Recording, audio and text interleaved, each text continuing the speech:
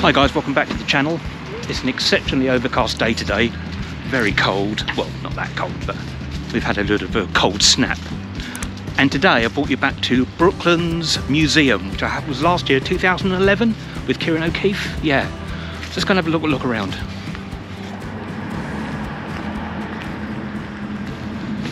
Dunlop Max Tyre Depot, 1921. You can see much with the camera. I've also booked onto the Concorde Experience, which would be fun. Introductory exhibition, 5-minute film, entrance this way. I mean, here is the birth of British motorsport. I think the first Grand Prix in England was here. Yeah, where the Great Grand Prix, where it all began.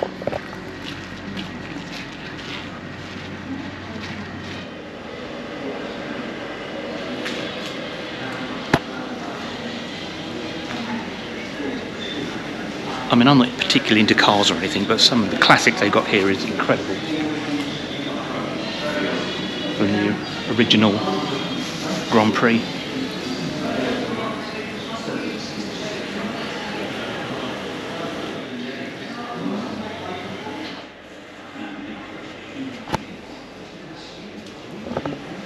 Perhaps Protection Shop, Perfection Shop.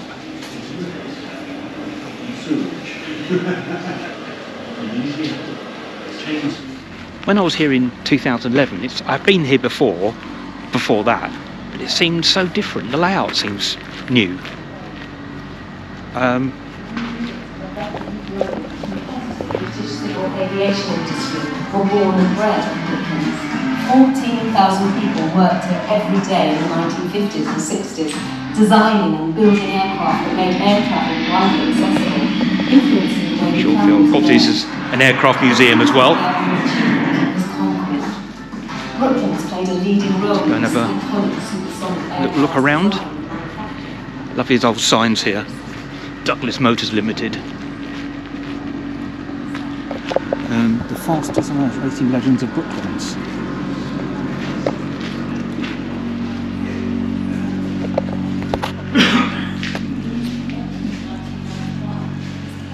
Fantastic old bikes.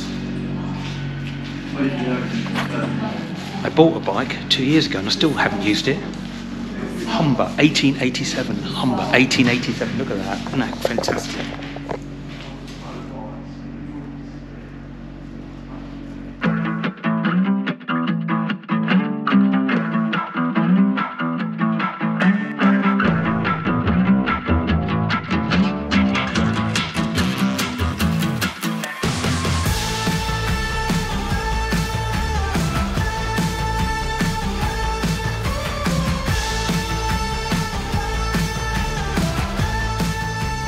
Check these out. 1928 Bentley. 1928 Bentley.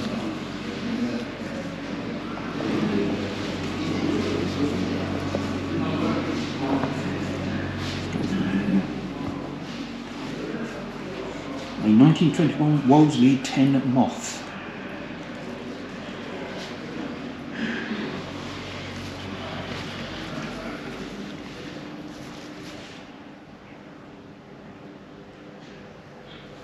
This all reminds me when we did that paranormal investigation, we did two actually, about 12 years ago, at White Hart Museum of Transport in Enfield. Absolutely fascinating.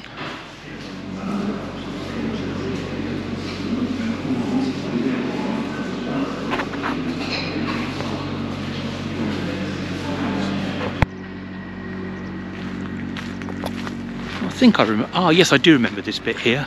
Do you remember this bit here? Yeah. As you go through.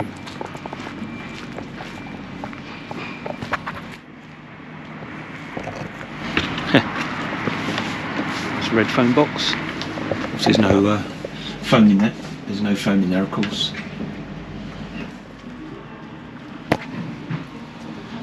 Barnes Wallis Stratosphere Chamber. I went to Barnes Wallis's grave recently. Over in Effingham. Wow. Morning. Wow. That's impressive. With fantastic equipment here. Old school. Wow. That's big. That is big. It's like being by the Saturn V rocket in Kennedy Space Center, although this is a little bit smaller. Yeah.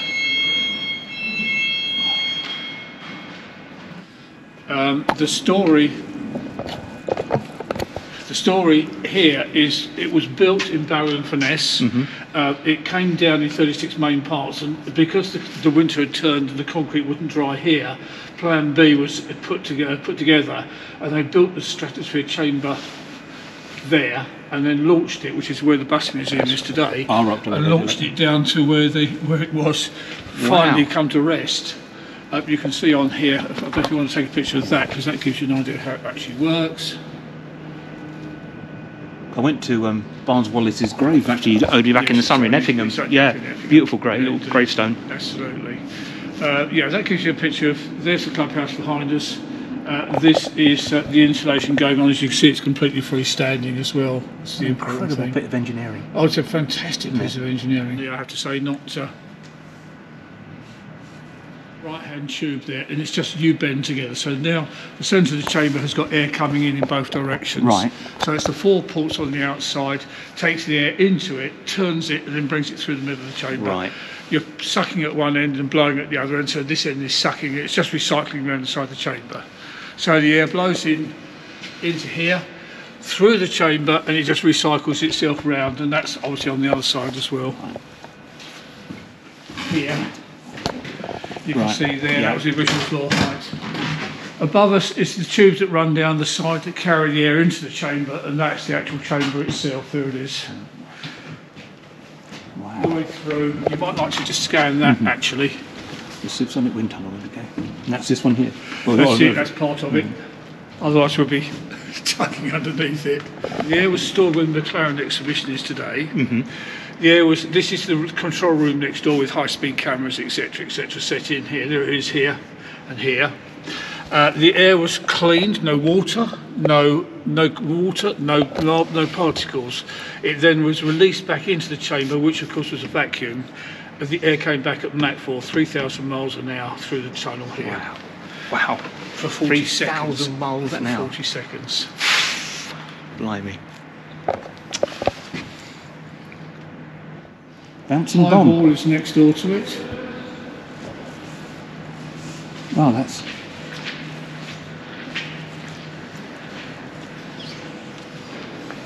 The Grand Slam bomb. Earthquake bomb, if you like. The biggest bomb dropped in Second World War. 20 tons. When you came in. Yeah.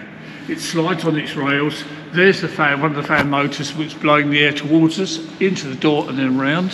And of course there's the chamber itself. Quick look up. Thank you.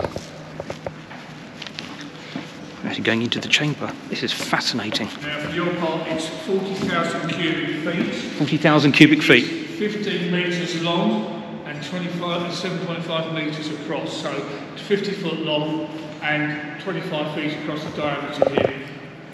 It's 40,000 cubic feet in total. The control room. Oh wow, look at this. Analogue equipment is fantastic. Well, is that the time? I've worked so many overnight shifts lately that I'm not even sure what day it is.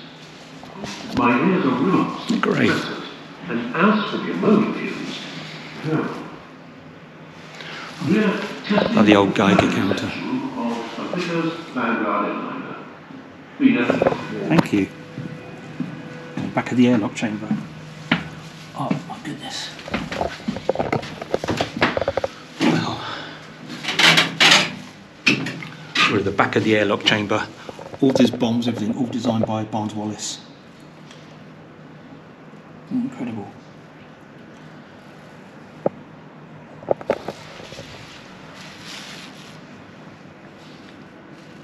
Go down to minus 65 in this place during testing. All right, okay. This actual engine was used on the film set for the Africa Queen. It was for the... Well, the company both got one. Thank you very much. That one, exactly. That was for the wind machine. Okay, that's a nice little film history. But what should be there is a Bristol Pegasus engine that's basically powered the Mark 1, 1As and 1C Wellingtons. Right. But that's up in the aircraft factory with the Wellington R. Robert. I went into that. Oops, sorry. Pardon me. Sorry. All right. Andy? Yeah, I'm good, thank you, John. So the Pegasus is a single row radial, 9-cylinder, 28 litre. Then the Mark II Wellingtons, there were 400 built, had the Merlin engine. 27 litre V12. With the Mark III Wellingtons, went on to the Bristol Hercules engine there, 38.7 litre, 14-cylinder twin row. Mark IVs, 220 were built. That's this one here. Went on to the Pratt & Whitney Double Wasp, 46 litre, 18-cylinder twin row. They built a Wasp Major in 1946 to power the B50, which was an upgrade from the Super Fortress. That was a 4-row, 28-cylinder, 71.5 litre, and the biggest piston engine for an aircraft ever built was the Lycoming XR 7755-3. That was 36-cylinder, 4-row, 127 litre, 5,000 horsepower. Well, that was fascinating, absolutely fascinating. Got my own personal little tour, and they didn't mind filming or anything. Oh, airplanes, airplanes.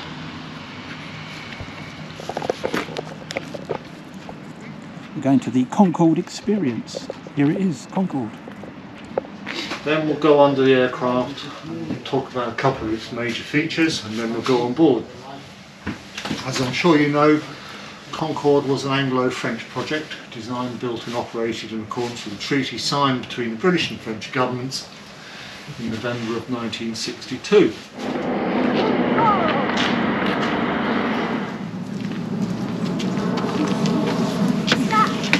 Going on board.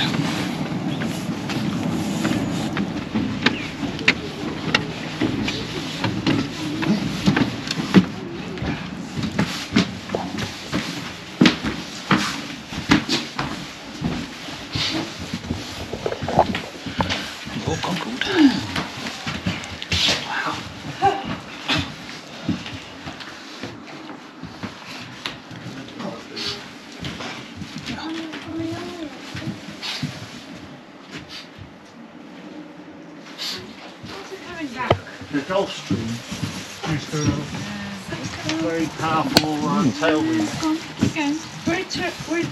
Was this like first class or just like, well, the whole thing? Front cabin. Okay.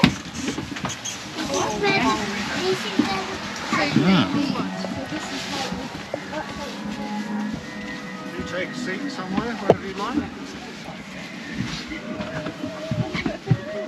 No.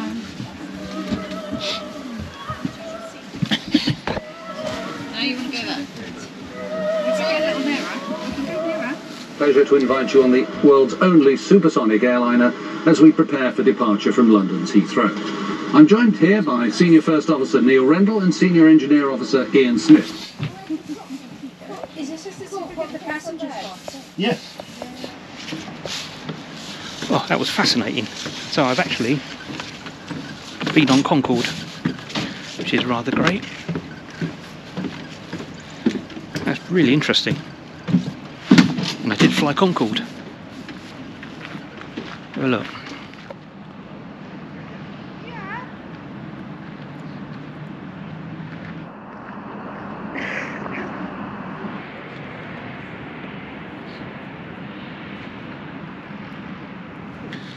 That's interesting, got a World War II pillbox here, which I suppose makes sense during the war.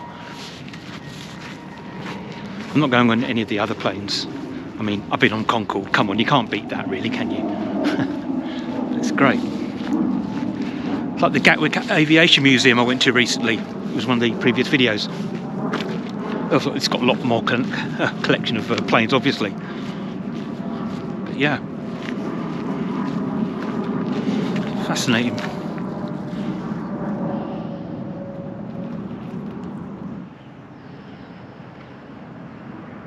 So while we're here, we're going to have a look at the London Bus Museum. Look at 150 years worth of public transport. Fantastic.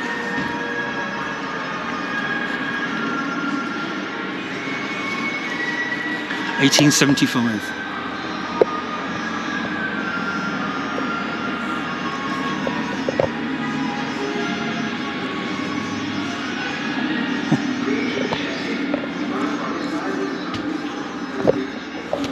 Modern bus. Not that I get on buses, because I'm a driver. It's fantastic, isn't it?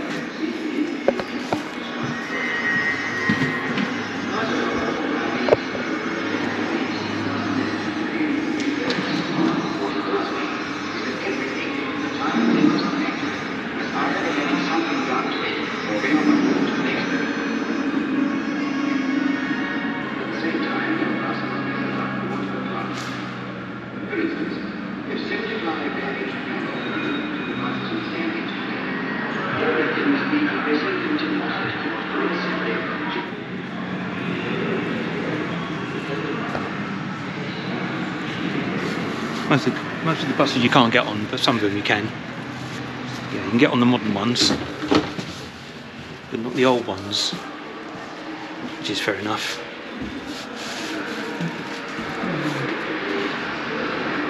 This one's, yeah, incredible. What a fantastic display. I mean, look.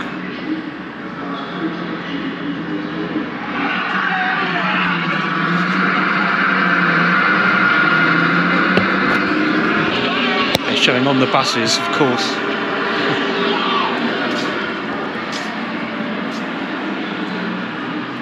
Oh. Welcome on this bus. Oh, fantastic. A little bit after this sort of reminded me of the 1970s, going up to Kilburn to see my granddad in his old buses.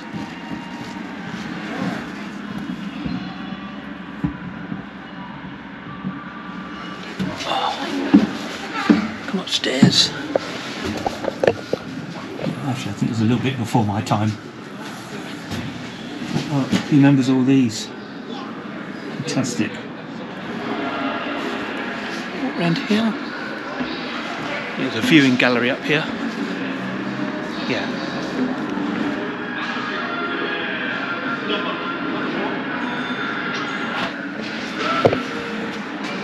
Staff canteen. Oh, creepy man there.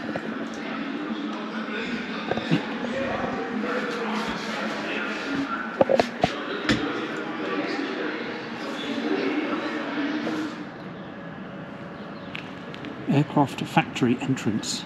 Let's have a look. Wander around some of these lovely planes in the museum. This is a real skeleton, isn't it?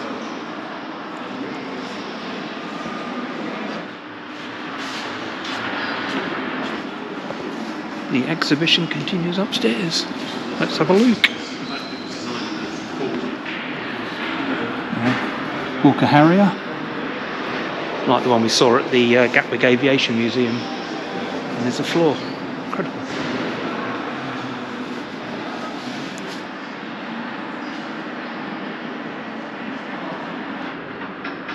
Outside the cockpit.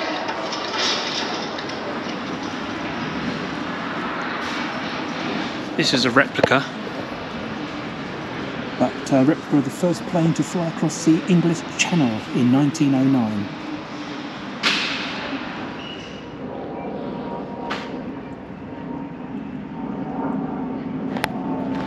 So there you go, a little walk around Brooklands Museum and the bus museum as well. So I did find out from the chat that I was here in 2011. It does look a lot different. It reopened in 2014 after a big redevelopment. I think they were going to try and sell it off, but it was too expensive. So yeah, hope you enjoyed the video. And now I'm going to go and try and find a pub lunch somewhere. How does that sound?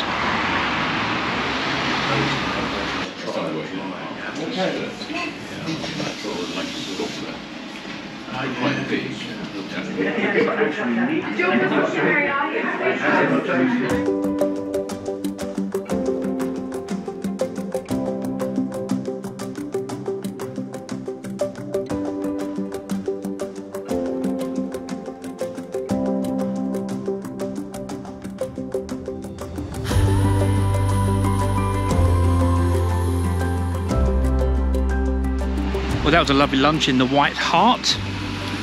And here we are at New Haw Lock. Opened in 1653. And all the boats down there, fantastic.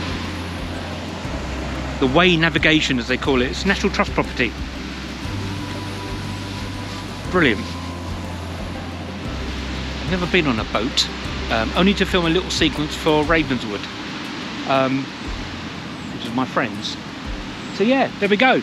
Lovely pub lunch, lovely walk around Brooklands Museum. If you like the video, please like, subscribe, all that normal stuff we do. And we'll see you next time. Take care.